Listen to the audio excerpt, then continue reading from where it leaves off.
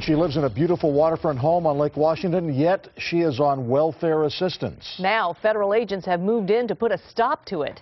Chris Ingles has the exclusive story of this fraud case that raises a lot of questions, Chris. Yeah, Lori Dennis, question number one is why is the government sending a $1,200 a month housing voucher to a woman who lives in a $1 million plus home? In her application for benefits, the woman was truthful about her address, a gorgeous Lake Washington home that agents raided yesterday. Not the place where you would expect to find a down-on-her-luck welfare recipient. But newly unsealed court documents say a woman who receives state and federal welfare payments has been living on this waterfront property since 2003.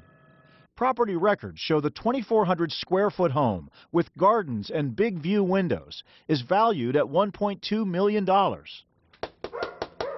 No one answered the door when King 5 came knocking today.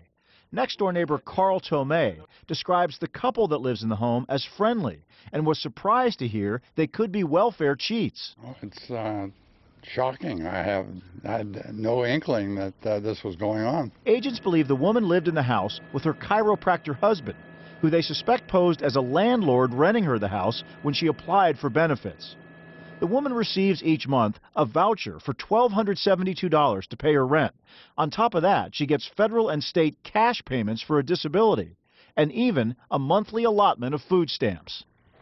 More about the couple. Records show they're contributors to charities. He drives a Jag, and they both travel around the world to exotic places. And they do it in part with your money, according to agents. We're not naming either of these people because they haven't been charged yet, although that is expected to happen in the near future. Now, Chris, do we know why this went on for, what, 8 years? Yeah. And no one knew that this was a really ritzy address? Yeah, so I spoke with a federal official late today about that, and he says the housing voucher program is designed to get people out of housing projects and get them money so they can live in a place that they're choosing, a good thing. The flaw, this official admits, is the program doesn't analyze where they're living, even if it's a plush address that should raise a red flag.